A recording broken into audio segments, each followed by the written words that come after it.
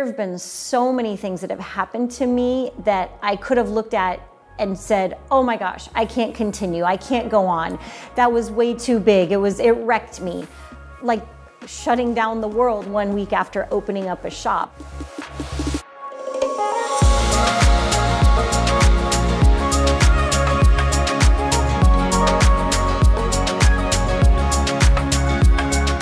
I am Lana, owner of Lana's Bananas. Facebook, Instagram, Twitter, all at Lana's Bananas.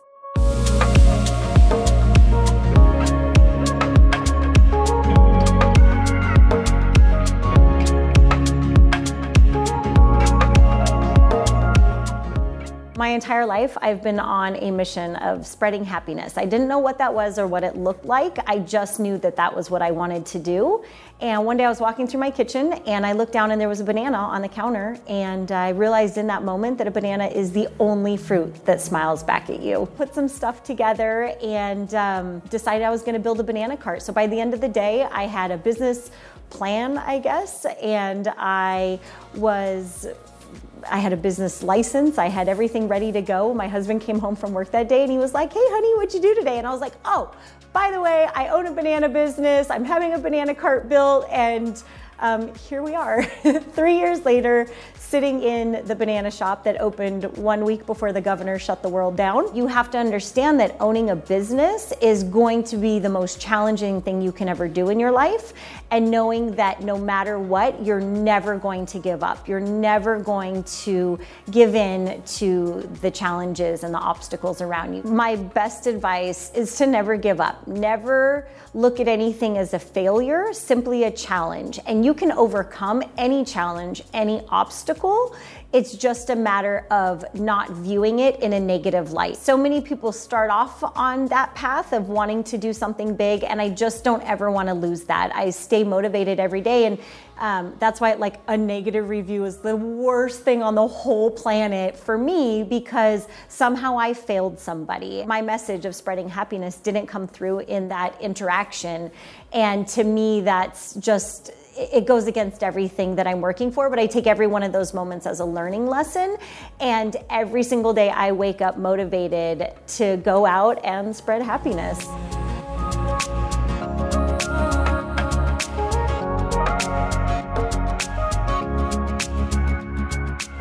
Where did we start? We started with just, what do people love? What goes in ice cream? What are you seeing on chocolate covered strawberries? It felt really natural for me. I'm pretty creative and I'm an amazing problem solver. So I can take any situation, any banana, figure out what's gonna make it better, what would be a fun flavor. And finally one day, becomes doubt, like why do people like these? Are they even as good as everybody says they are?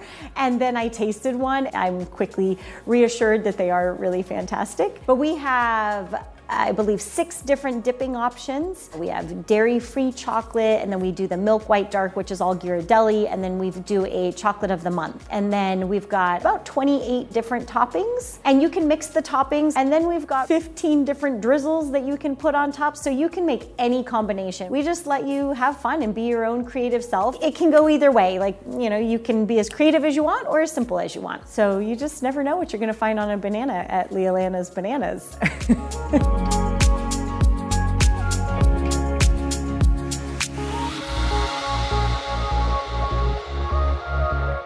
I've thought about this really long and really hard. I get asked actually probably almost daily if I'm going to franchise. For so long I was like, absolutely not, because I can't protect the brand. I can't force somebody to spread happiness. I can't make somebody who I am. It didn't sound like something that I could do. I have an amazing business coach, and we talked about what does a franchise look like and how much control can I really have if that's something that I want to pursue. And at the end of the day, it is. And so then I was met with reassurance that it is possible to franchise. That is a path that I can now explore. My goal right now is to open a shop in North Las Vegas. I'm hoping by the end of this year, possibly into next year, really start focusing on the franchise part of it. So I will dominate Las Vegas. I also have a cart at Wet n Wild, and that's an ongoing contract. And then we'll look at the franchise side of it and get all of that set up.